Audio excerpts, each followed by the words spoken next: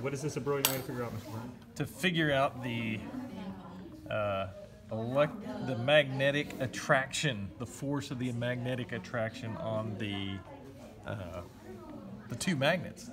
And so we're going to go ahead and we're going to measure this in newtons, so you can zero that out.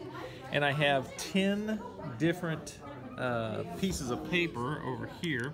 There are 10 pieces of cardboard that are in between there. So I'm going to go ahead and I'm just going to use this. Now I'm going to pull this apart and I'm going to look at my newtons and see when that's coming apart right there. So I can try that again, and it's coming apart right there, and that's about 3 newtons that it's coming apart. And then so now I'm going to go ahead and take this and I'm going to take one of them out. Now I got 9 pieces. I'm going to do it again, and I'm going to look at the amount of newtons, so that's about 4 right there.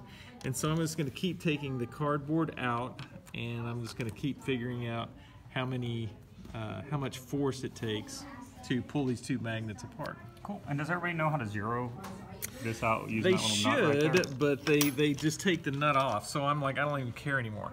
So yeah, that should be like at 0 right here, and you can unscrew the nut. But if you unscrew it all the way to the top, Mr. Frank will do damage to something and yell and scream. So don't just kind of like leave it like that, if you would. I will zero it out for you.